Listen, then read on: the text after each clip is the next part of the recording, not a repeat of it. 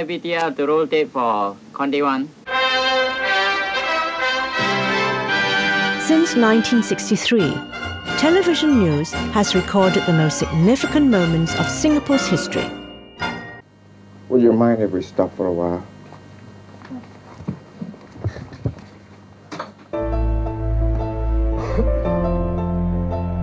These images have become part of our collective memory. The first flats were ready. The families, which had once lived in slums, now had private entrances. With that smile, we dreamed a common dream of a new way of life. At 11:30, according to eyewitnesses, it crumbled like a pack of cards. With those words, a nation was stunned. Here we are on the first MRT train. And with that announcement, we sped into a new era of travel. August the 9th, 1966. 50 years on, we're here to bring back the magic of some of television's most iconic moments. We waited so long for this day. And reunite with Singaporeans who were there with us. These are their stories. Our stories of the last 50 years.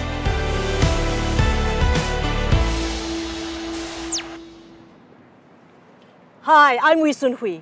30 years ago, I made the news. Some of you may remember me as Mrs Tay from Channel 5's long-running series Growing Up. Fewer of you may remember me as the presenter of Friday Background, a current affairs program. Tonight, as SBC celebrates its 4th anniversary, in the 1980s, I was a newsreader. Whether taking part in these celebrations in the short space of 4 years, he was a man people. And now, what a wonderful time to be back on screen as we celebrate 50 years of television and its most significant news moments. What was your most memorable TV moment? Everyone will recall their own special moments, and they probably differ from generation to generation. But no matter how or where you watched it, there's no question, TV shapes our culture. As we celebrate the 50 years of TV news, we remember those who made the news with us. Let's go back to when it all started, 15 February 1963. Here at the Victoria Memorial Hall, where a few hundred people have gathered, something big was about to happen. Okay, everybody, please stand by. 10 seconds to go. Stand by VTR to roll tape for Conde 1. It was almost 6 p.m. Apart from the VIPs gathered here, ordinary Singaporeans had assembled at 52 community centres and 2,400 homes across the island. They were about to witness the debut of television in Singapore. VTR roll tape for Conde 1.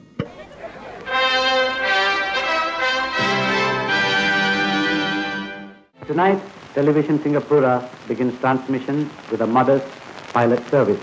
And tonight might well mark the start of a social and cultural revolution in our lives. The first images to burst on screen were scenes like these.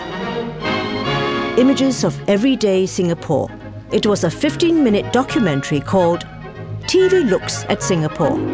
You know, the old folks were there, the children, they were making a lot of noise, and especially the children, they were very excited. So I think it is a good experience for them. They got the first glimpse, you know, of images on the screen. The first newsreel lasted all of 5 minutes. The entire broadcast, just under 2 hours. But TV was here to stay. The politicians of the day realized that TV had the power to help them reach out to the electorate. You know, we faced the ultimate when we decided to fight the communists. We've got enough gumption in us.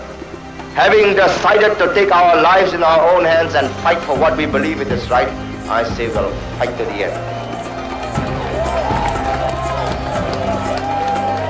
TV was launched our then Prime Minister, Mr. Lee Kuan Yew, realized the importance of television. Here is a media he can use to convince the people of what is good for them. If you want us to be the government, then vote for that symbol.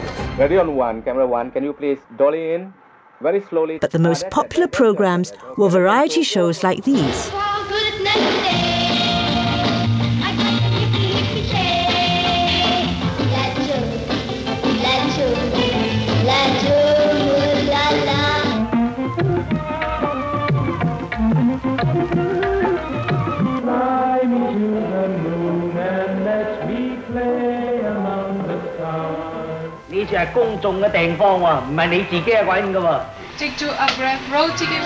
Just 3 weeks after The early news bulletins were straightforward affairs. No fancy graphics, no cross-border microwave link-ups. Criticized RTS for putting out. Apart from the news bulletins, there were also current affairs programs. Today, I wish to discuss with you the importance of antenatal care. So, if you obey the law, you don't have to worry about these radar eyes. The television gave you information more than just facts. It was really something that had a direct impact on the person, shaped the person's thinking, views, attitudes, and even emotionally touched him.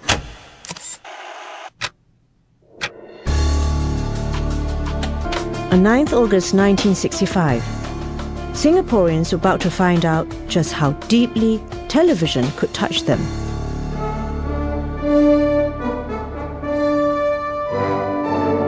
Goh Ki Chai was at that time a 22-year-old vision mixer with a television station. Ki Chai was told the night before that there was going to be a news conference. I realized that it was a very important program because in the morning we saw that there are so many journalists and reporters all congregating in the studio floor. On this moment when we signed this agreement which severed Singapore from Malaysia, it will be a moment of anguish.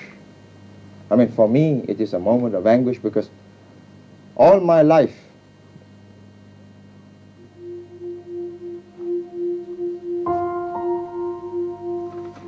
I think there was a lot of confusion. All of us were actually waiting to see what we should do next.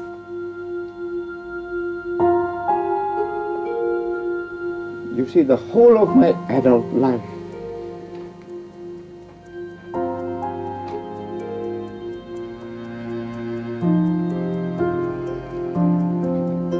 I, as a young producer, schooled in the best traditions and rules about what to do when you see a distressing scene. And the rules simply say, go away from that scene. But in this instance, I went contrary to the instructions. I told the cameraman to hold the close-up as long as we could.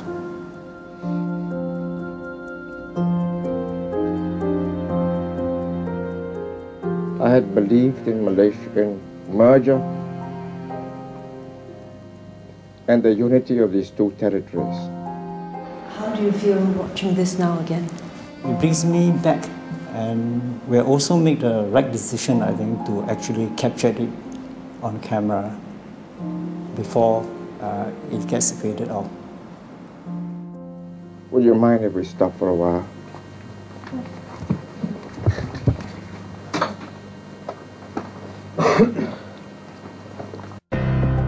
If you were a viewer from that era, you would have remembered vividly the moment you were told we had to stand on our own. Our future was uncertain. The economic uncertainties were compounded by strikes and social unrest in the form of communist agitation and communal violence. It would take a miracle for Singapore to survive, let alone flourish.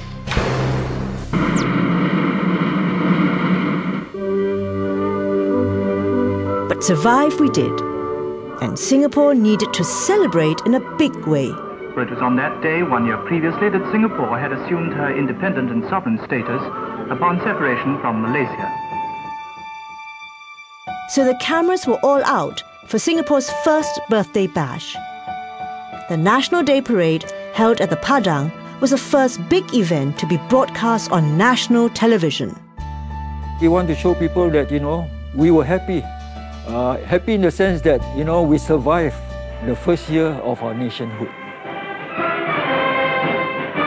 The marching columns were led by the Guard of Honour from the 1st Battalion, the Singapore Infantry Regiment. Participants of the parade had less than 50 days to put it together. TV crews had to find the best vantage points. There was no such thing as tickets. Those who wanted to catch the parade had to turn up 2 hours earlier for a good seat. 160 men from the Singapore Naval Volunteers Reserve. The flags the boys carried were red and white, the colours of the Republic of Singapore. The Red Cross contingent had about 200 people. And in it was a young teenager, 13-year-old Tang Chun Tak. Were you wearing something similar to this on the first National Day Parade? Yes, it's my proud uniform. Tang, who's now 59, wasn't even supposed to march that day. He was a reserve participant, but even then, he faithfully attended all the rehearsals. So when 2 other members dropped out just before the parade, Tang was one of the 2 cadets chosen to replace them.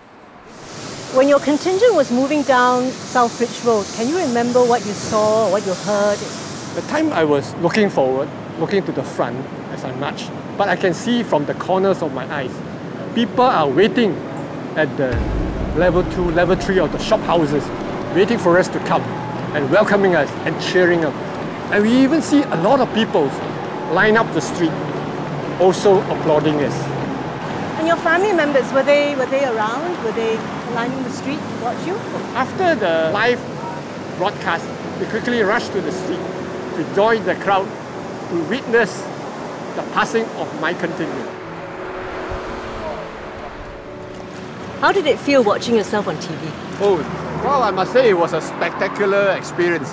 The whole place here is like the birthday cake. It's like the first birthday of Singapore being celebrated by all Singaporeans.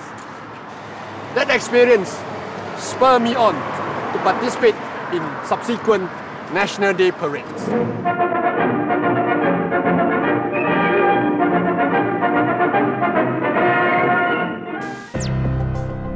After the excitement of the first National Day Parade, Singapore embarked on a rapid industrialization program and speeded up her urban renewal.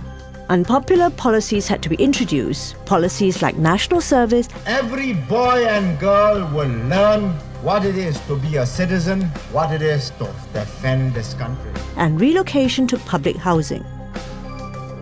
Television had to help clarify the policies to the man on the street.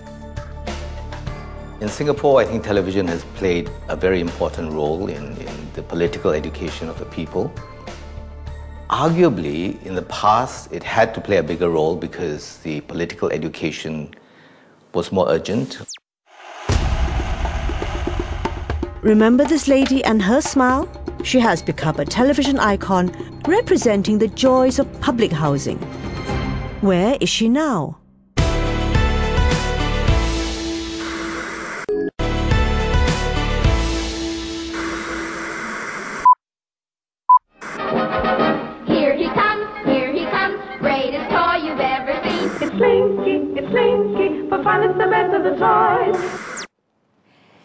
If you were living in Singapore in the 1960s, this is probably where you'll be in the evenings. At a community centre watching your favourite drama serial. Every centre had one television set sponsored by the government.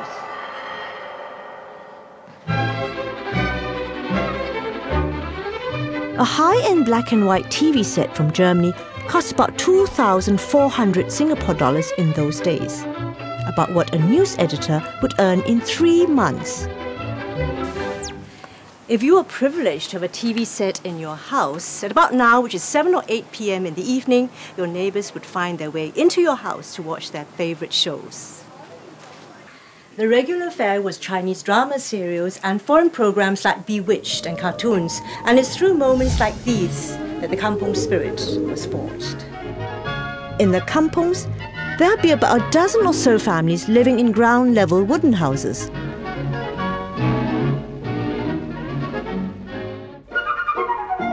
But as the population grew, slums mushroomed. Toa Payoh has been the home of thousands of squatters for many years. These shelters of atap, wood and old scrap materials disfigure Singapore. It was during the housing crisis in 1960 that the Housing Development Board, or HDB, was tasked to build public flats quickly. We must rebuild our city, said Prime Minister Lee. He said the time had come to mount a direct assault on the squalor and congestion of the slums. So the huge slum, which was once Toa Payoh, became the first satellite town solely built by HDB. All 54,000 flats were built in the space of 5 years. But it wasn't easy getting the kampung folks to move to the high-rise apartments. For one, they had to give up their farming activities in the backyards. They also had to learn to take the lift. So programs like these were made. But many atap dwellers of Toa Payoh who were misled about the government's intentions were reluctant to move. And now they've suddenly changed. And this is a feature called Spotlight on Housing. It was done to promote living in HDB flats. Compensation for fruit trees and other crops. The families, which had once lived in slums, now had private entrances, glass windows, piped water, gas and electricity. Many Singaporeans have come to know her as the HDB lady. Her obvious excitement captured on film has for years been used to highlight the joys of living in these new flats. But who is she? And where is she now? Does she realize she's become an icon of sorts? We began our hunt for the HDB lady 3 months ago. We started our search in Toa Payoh, thinking that she must live in one of the oldest blocks there. 认识她吗？你见过她吗？没有啦，没有这个看过。没有啊，没有看过，真的。哦，这个没有看到，没有哎。Okay, bye bye. But after knocking on numerous doors with no result, we asked for your help.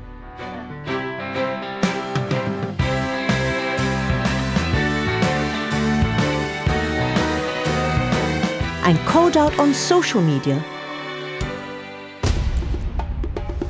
For weeks, we heard nothing. We were close to giving up. Until this. The photos confirmed that our search was over. 这个是你啊？是我。啊，幾歲啊24。24啊？正式啊？When you saw this played over and over and over again, how did you feel? 歡喜啊！ And your friends, when they saw it on TV, did they say anything to you? 我朋友看到電視機，講我真好。伊講你去徛政府厝，我也要帶你去搬政府厝，真 happy， 真 steady。Second uncle. My third uncle behind. There, my mom carry me. Wow, 很漂亮啊！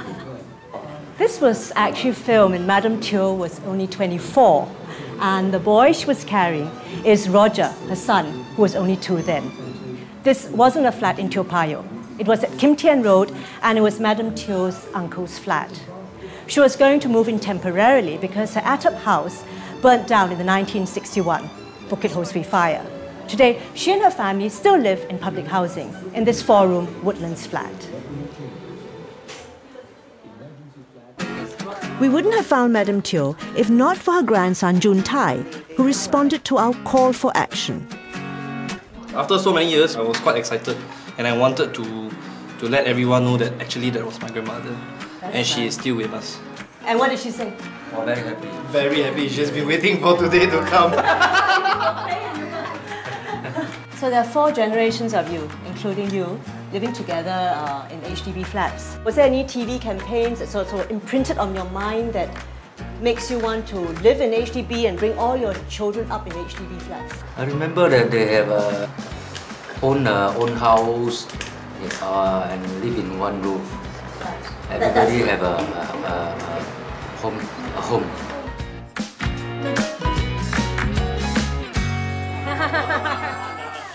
In the 1970s, the novelty of black and white television was starting to wear off. In 1974, colour TVs were introduced. This was the first live colour telecast via satellite, the World Cup soccer final between West Germany and Holland. And we have the most dramatic start in the history of World Cup finals. Some 2,000 colour TV sets were sold 3 days before the match. Soccer fever was officially on. The goal that puts his team in front in the World Cup final. I was told on the night of 7 July 1974, Singapore streets were unusually deserted and the cinemas empty. Television helped give rise to the Malaysia Cup fever, an annual soccer tournament held in Malaysia. Colour TV would capture vividly the rivalry between Singapore and Malaysian soccer teams. In those days, Kwa Kim Song was nicknamed Mercurial Speed Demon by his fans.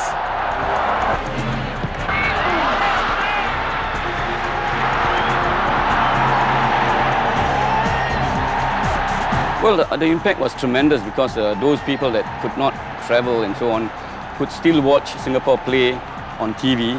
I was told by my friends and so on that when we scored a goal, you can hear the thunderous cheers and applause from across the heartlands here. 62-year-old Kwa Kim Song played an instrumental role in Singapore clinching the Malaysia Cup in 1977. It was the Lions' first cup victory in 12 long years. When I watched the replays and so on, I felt nostalgic. You go onto the streets or you meet people, they will still reminisce over the old Malaysia Cup days. Good feeling. As the 80s approached with more advanced filming technology, demand for faster news delivery also went up. The speed and accuracy of a young news station was about to be put to the test by two of Singapore's worst civil disasters.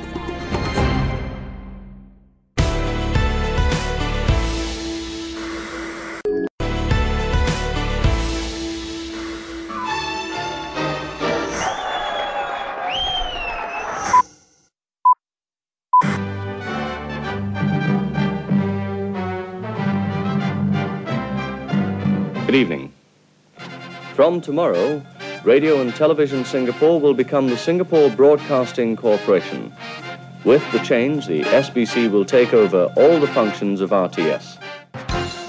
It was in 1980 that Radio and Television Singapore, or RTS, became Singapore Broadcasting Corporation, SBC. SBC was to be a statutory board with greater autonomy. The station set about attracting more talent and expanding its services. Duncan Watt was hired as a newsreader in 1980. When I first started, it was absolutely terrifying. I'd never been so nervous in all my life. You'd come down to a studio and there'd be cameras all around you with people operating them in those days. And there'd be someone operating flip charts on one side, all the photographs and the weather forecast, all the individual pictures would have to be flipped. And I was so nervous because I knew that over there, through the camera, there were maybe 1 million people watching me. The introduction of electronic video equipment in 1980 allowed for quicker editing. First CPN has arrived, the show has started. Once the pictures have been recorded, they're sent back to SBC via microwave. Central operators to ENG, can you rotate to record satellite news feature? So television news was able to bring the agony of national tragedies more dramatically into every home. 2 cable cars fell into the sea between Jardine Steps and Sentosa this evening. The incident happened at around 6 p.m.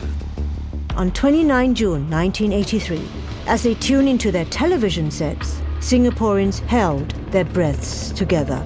The tower of an oil drilling vessel had snagged the cableway, causing 2 occupied cable cars at Sentosa to plunge into the sea. Another 13 people were trapped in mid-air in 4 other cable cars, which stopped. 到了下午6点40分左右，有关当局决定继续搜寻另外一辆失踪的吊车。Lian San was a cub reporter then. He was one of the first reporters notified by the police and headed straight for the disaster zone. 的时候还是一无所获。我的第一个反应是，糟糕了，怎么发生这样的事情呢？这种事情想象中是不可能会发生，但是既然已经发生了，所以我们就认为说新闻就是这样发生的。 Rescue operations are going on to rescue another 18 people who are trapped in at least 4 cable cars dangling between Mount Faber and Sentosa. Singapore Prime Minister Lee Hsien Loong was then the Chief of Staff with the Singapore Armed Forces, who was in charge of the overall rescue operation. In brief, the helicopter would have had to fly overhead, hover, lower a man on a winch, accurately alongside the cable car. And he would then bring out the passengers one at a time. For 8 hours, as viewers waited with bated breath, helicopters battled high wind conditions to rescue stranded passengers, while army frogmen rushed to the scene and combed the water for bodies. 我记得当时我们整批这些记者在那边的时候，就在等待，看一看整个拯救队伍来了吗？哪一些人会过来救人？所以当听人家说哦，那个蛙人来了，蛙人来了，蛙人，我们就很高兴，哎呀，应该可以救到人，那蛙人该下水去救人。后来到了比较迟的时候，看那直升机的出现了，直升机的灯光出现，他们要照才能够救人，所以我们就很高兴啊，那些被困在缆车上的那些人就有得救了。 7 people were killed in the cable car tragedy. 13 were rescued. We are proud of the troops, the pilots and the crewmen who were involved and whose performance made possible the success of the plan. In moments like these, TV brought grief and finally relief into thousands of homes. It united people in a shared humanity.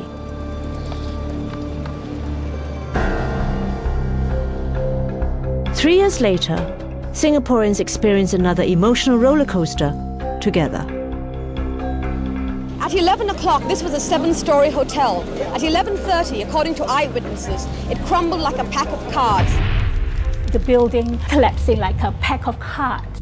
That stayed with me, and that to me was an iconic moment in time. The situation was precarious. The priority, to save the lives of the people who had been imprisoned for so long.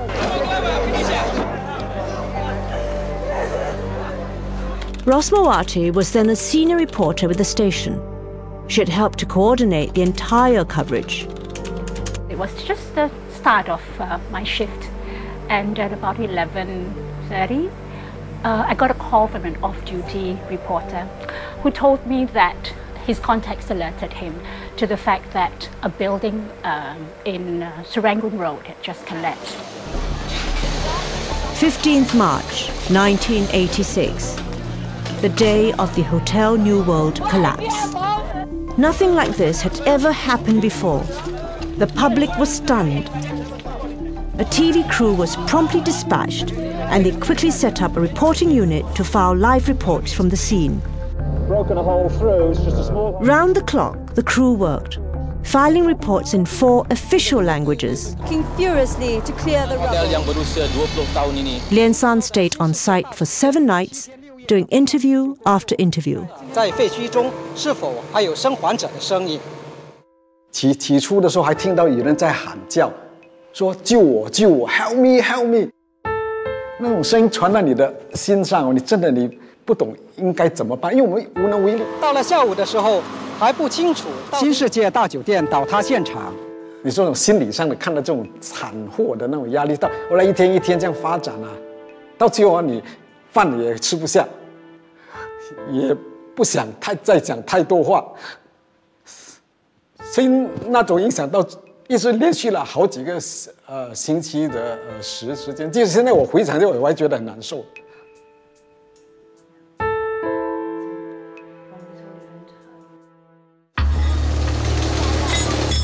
As I said, I do not know exactly what happened, whether it's structural design or I do not know. We would like to bring the pictures live, we would like to bring reports live, we would like to have live actualities so that it can bring home to people watching television. At 11:55, more than 36 hours after the collapse of the 6-story building in Serangoon Road, 2 survivors, the total now 11. Our priority now is to mount a systematic rescue operation.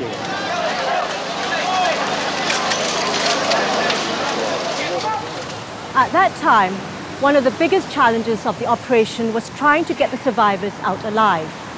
The rescuers only had simple tools like crowbars and levers to help them, unlike the sophisticated equipment available today.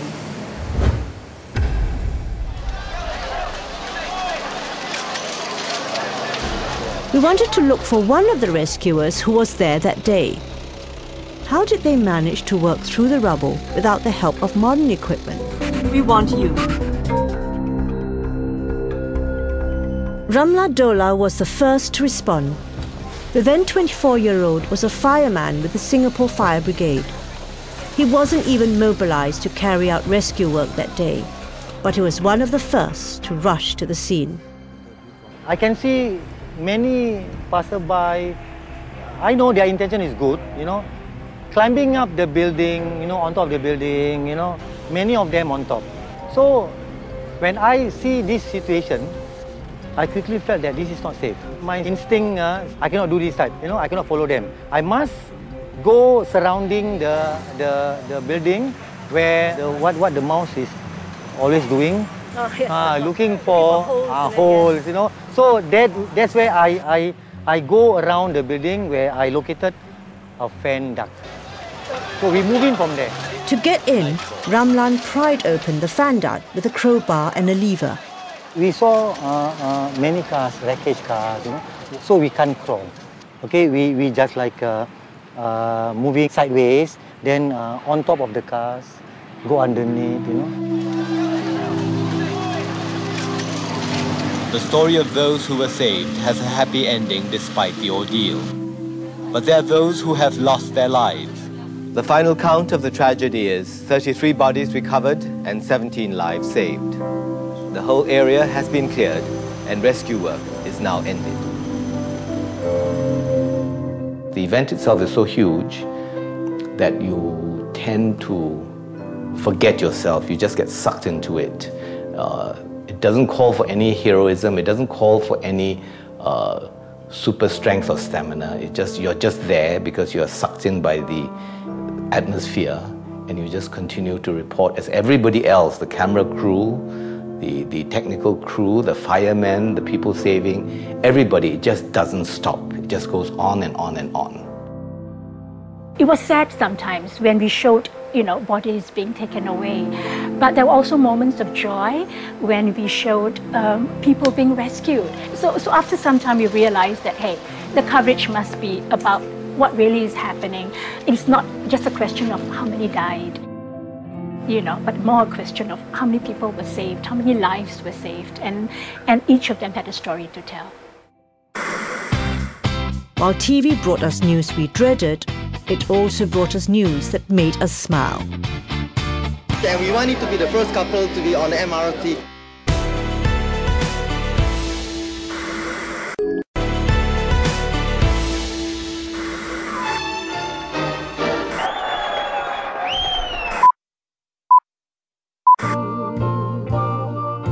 We've got to make courtesy our way of life.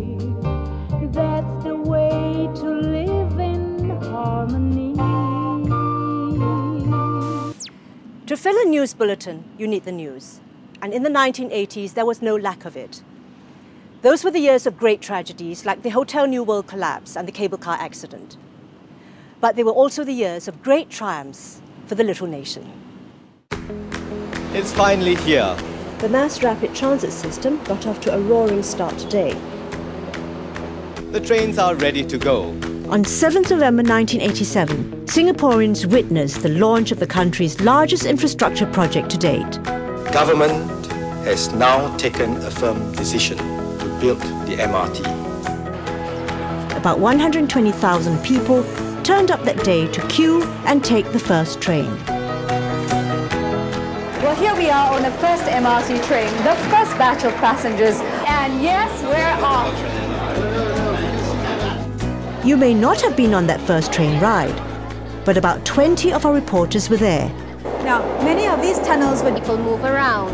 And it's taken Singapore into a new era of transportation. Documenting that first look into the train interiors. The excitement of the first ride.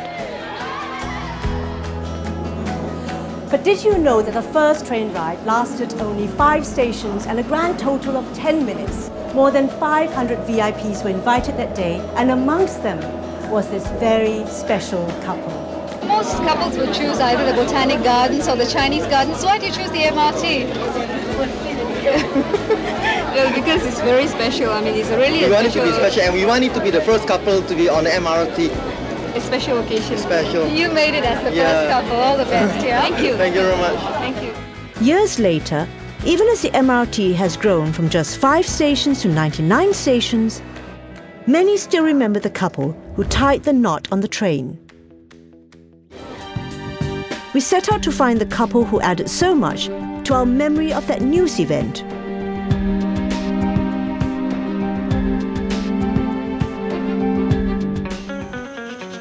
We started with the registry of marriages. There were 200 couples who got hitched that day. It would take us 2 months of searching before, finally, one simple line. Was this really the couple we were looking for?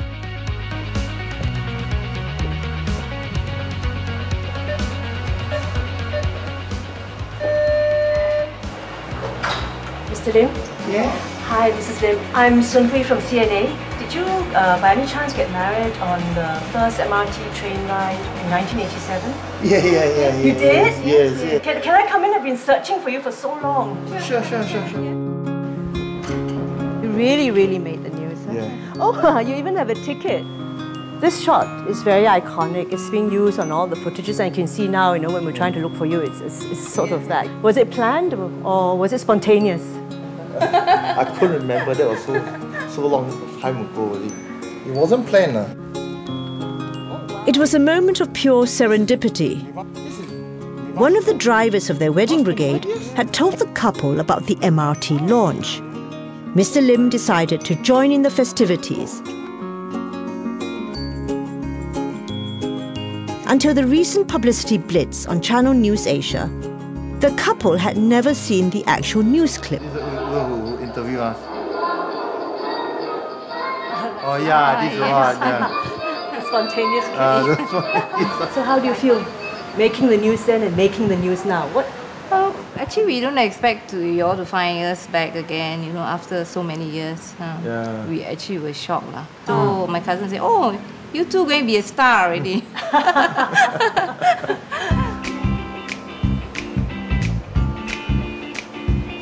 Today, the happy couple are proud parents of a 13-year-old, Davis. Their son takes the MRT regularly, but for them, it's been 26 years since that special ride. How has it changed since the first train ride and the only train ride you've ever had? It's much improved, yeah. It's more comfortable now, yeah, definitely. Just probably then, it's very crowded. Maybe today's ride is lesser people, so it's more comfortable. And they say I'm more colourful. More colourful, is it? 26 years later, what is your feeling now riding this train together with all the camera crew around you, the way the camera crew was, the TV crew was around you then? Frankly, we felt it's just like, walking down memory lane, it's like... It's just like 6 years ago when I got married with all the other... so young. Did you see your parents' footage on TV? Yeah, I saw. How did you feel watching them? They look like stars. You want to go back and relive old memories and give her a kiss again? Yeah, I don't mind.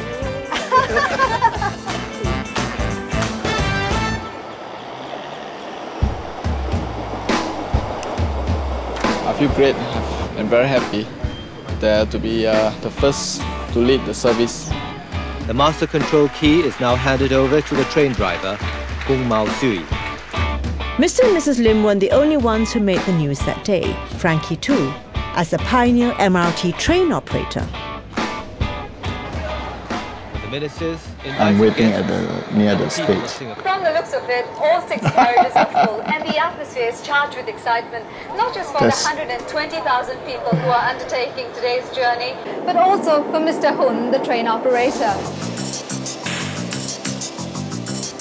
That's you again. Start of the train. This is when in the auto. This train will run by itself. You still remember it very well, huh? Yeah, I do. Your face has gone a little red thinking about it. Yes. Yeah, that's very first time that I see myself on TV, and it's so long. It's a very, very touching feeling to see that again. Since the day he made the news, Frankie has spent the next decade operating trains on the North-South line, and later as a crew manager. Frankie left SMRT in 2011 to spend more time on his archery hobby.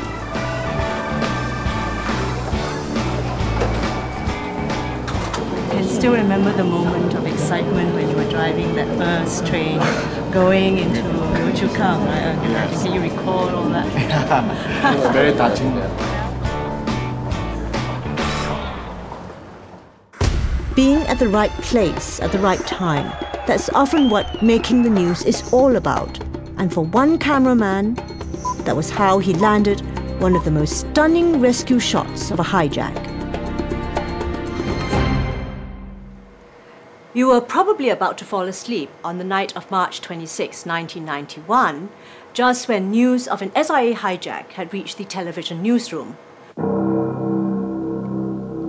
On March 27th, Singaporeans woke up to the shocking news that an SIA Airbus had been hijacked. Flight SQ117 was taken over by 4 Pakistani terrorists. 114 passengers were on board. Rosmawati was the editor coordinating the coverage of that hijack. She and her team were told of a strict embargo. It was like in the movies, only that it was real. We were waiting for things to happen, but nothing was happening because the authorities were making sure that nothing would jeopardize negotiations.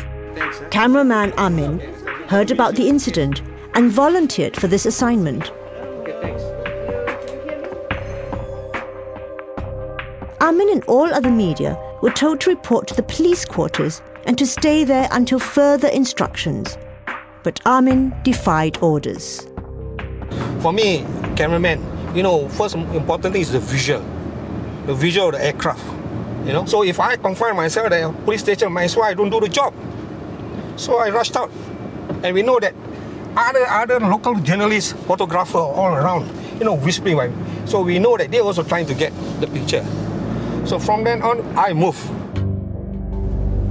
Amin spent about 2 to 3 hours circling the airport looking for a vantage point. It wasn't until 4 in the morning that he finally found his spot. That's the spot, about 1.5 to 2 kilometers. From there, I moved to this part. Airport police station. I was at a perfect target, and my target, the plane, is right in front of me.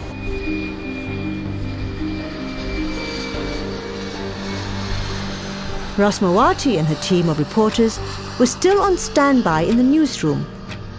They were told to break the story only after the rescue. To us, it was like taking forever. And then I recalled just close to daybreak. It was around close to 6 o'clock in the morning, I think. That's action. By training his camera at the same point for over 2 hours, the result is a recording of how the SAF elite forces stormed the plane.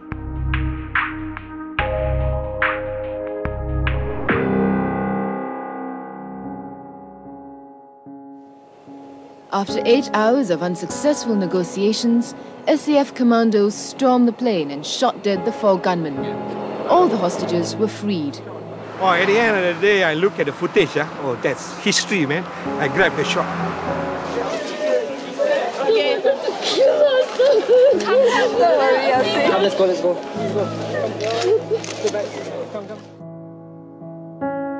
That was the one and only time a Singapore Airlines plane was hijacked, and television was there to capture the rescue.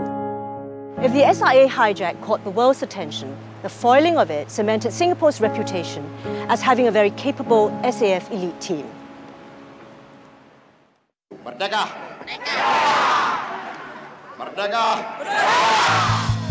For the last 50 years, television has been there, and as the nation has grown, so too has television. And as Singaporeans watched the same historic events unfold, collectively we laughed, cried, cheered, and imagined. Singapore! And it is moments like these where you have intense moments of fear. So you're doing their best. Intense moments of excitement, intense moments of you really don't know what's going to happen. I think news is a very, very important part of the education of the people. The way people consume the news in Singapore has changed more in the last 5 years than in the previous 50. In this era of Instagram and 20-second sound bites, some of you may get your news from Facebook or Twitter. Now you can also watch the news anywhere, anytime. The way we consume news may have changed, but some things remain the same. Is on Channel News Asia. We still want to be informed and to make sense of the world we live in. For 50 years, television was there for the country's most significant historical events. TV has been a big part of my life and yours, and I'll not be watching TV for a long time yet.